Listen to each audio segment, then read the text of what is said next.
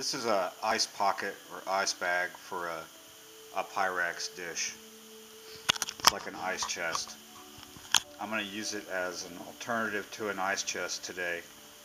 I've put an extra ice packet in it, and then it comes with its own ice packet, which is in this pocket up here. Now I'm going out for a while. It's noon, and I'm going to be out for about 6 to 7, 8 hours, probably closer to 8 hours. I'm going to be doing a lot of sac-a-lait fishing today, jigging for crappie, that is. And I want to bring home a fish or two. I don't expect to catch a lot of fish today.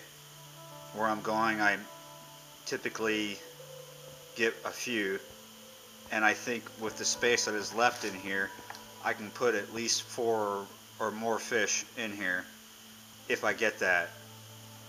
So this is a good idea, I think. If you're riding a bike like I am to go fishing, you don't want to bring a big ice chest. You want something small, lightweight, portable. And if you're only going to bring home a few fish, then this makes sense to me. So what we're going to do today is we're going to test this. It is a colder day. I think this will work well. It's only going to get maybe 57 degrees today. It was 32 when I woke up this morning.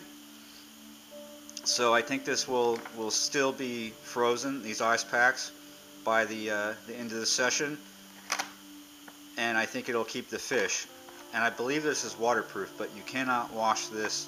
And I believe with most products like this, you can't wash this in the washing machine. You have to hand wash it, and you can't put it in the dryer on low tumble.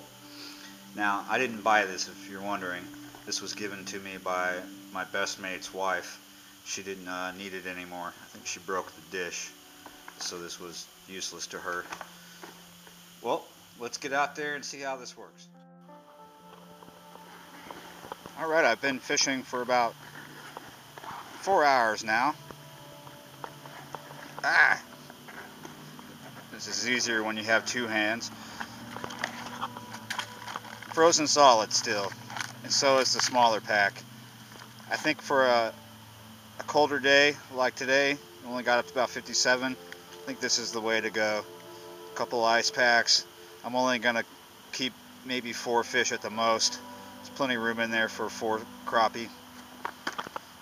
I'm satisfied. I just need to put some fish in it and see how that works out. Let's go see if I can find some fish. I've been here at Spanish Fork for the past 4 hours and have not had a bite. So I'm going to go see if I can get at least a bite. Love these handles on this. And look, fits right in the basket. Nice and tidy. Alright, I'm going to load up and I'm going to go into City Park.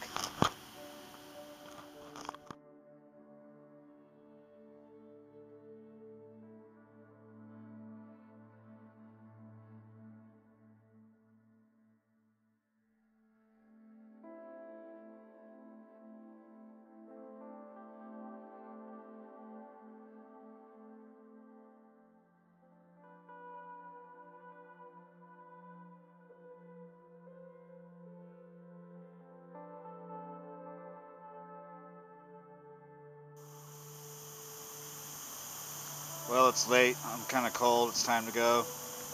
And the ice packs, the freezer packs, are still frozen solid. So is the one that comes with it. Well, I'm impressed with that. It's a shame I didn't catch a sac-a-lait to put in there for you. I did catch some yellow bass. They were too small to put in there. I wouldn't really want to put them in there anyway. They taste like cat food. They're okay. But anyway, I'm impressed with that. I think I'll get a fair amount of use out of it during sac-a-lait season, but I would never suggest that you put just ice cubes in there, because I'm not sure if that's waterproof. I would go with a freezer pack like this, or my other suggestion would be put in your freezer some bottles of water and freeze them as long as they don't burst, and put them in there. That way when the ice melts, nothing gets wet in here. I think that'll serve me well, because I never, out here on Bio St. John and City Park, I never catch tons of sac-a-lait. Just a few. It's not that great. But they're sakale, my favorite. Alright, I gotta go home. See you next time.